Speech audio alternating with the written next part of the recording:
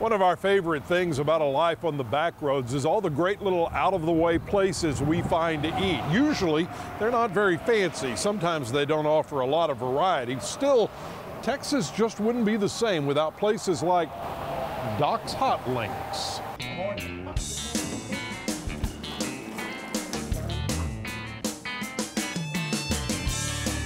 The building hadn't changed hardly any other than paint and paneling. That's the original benches and counters. Now, even though we know this couldn't be true, Doc's Hot Links is the kind of place that feels like it's always been old. Decades of time and the heat from Floyd Henderson's gas oven have weathered this crumbly building into a vintage postcard. It's a distinct setting that's home to one of Texas' most distinct dishes, the East Texas Hot Link. It's amazing to me, you know, everybody talks hot links. You know, if you're from East Texas, that's what they're gonna probably ask you. It's like a sausage with our own special blend of seasoning, stuffed into a casing. And I've eaten them all my life. They're good. That's the only place you can get them, as far as I know, in East Texas. If there were a food hall of fame, then East Texas Hot Links would belong in our state's submission, right alongside chili and chicken fried steak. This truly regional dish was born right here in the Piney Woods. And even today, only Gilmer, Pittsburgh, and a handful of other area towns serve them. It might not be five-star fare, but Chef Floyd still insists on some very specific side dishes. The way I've always been told to eat these is you've got to have some sort of hot sauce, right? Yes. Cayenne pepper and vinegar.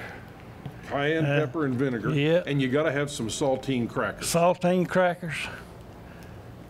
That's the way I like mine. And East Texas Hot Links. Those three things and you're set to go. You're set to go. Make your meal and you can make it till supper time.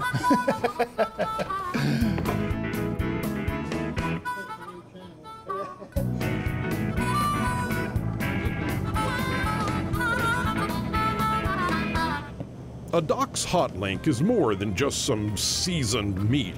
It's a taste of tradition. Every spicy, savory bite brings back memories for the people who grew up loving them. Some customers are so loyal, they even make Doc's part of their holiday celebrations. Usually on Thanksgiving, that's one of the first stops they make here. And a lot of the mothers will come get their kids hot links because they're coming to visit. They're coming to visit and they want hot links instead of turkey, you know, because that's part of their childhood, you know, which I can understand because that's, yeah, I wouldn't know what to do if I couldn't get hot links when I wanted them, you know. I came down here with Daddy and we ate sitting right there. Same old tables. You were a little boy then? I was a little boy. And they served us on butcher paper, which we upgraded to paper plates because they're a little thicker. As a hungry kid, Floyd had no idea that one day his financial fate would be wrapped up in Doc's. It wasn't even in his family until 1969 when the original owner put it up for sale. And Floyd's daddy came home with a crazy idea. My dad, he said, you know, if we can get our hands on that, we can make it. I said, well, I hope so, Dad. And he put his bid in and we got it.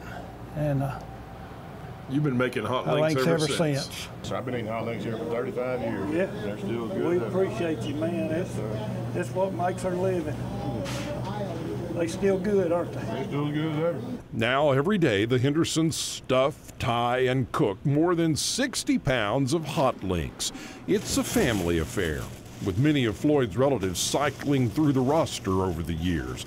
But the one constant is his mom, affectionately known as Miss Doc. Hey, Miss Doc. Who inspired the family to keep working when tragedy struck. My dad, he died at a young age at 55, you know, so. My mom, she hung in there, boy, she was tough. She said, I'm not gonna sit around and cry myself to death, I'm just gonna work. And And she did. And she's still back there making hot still links. making hot links.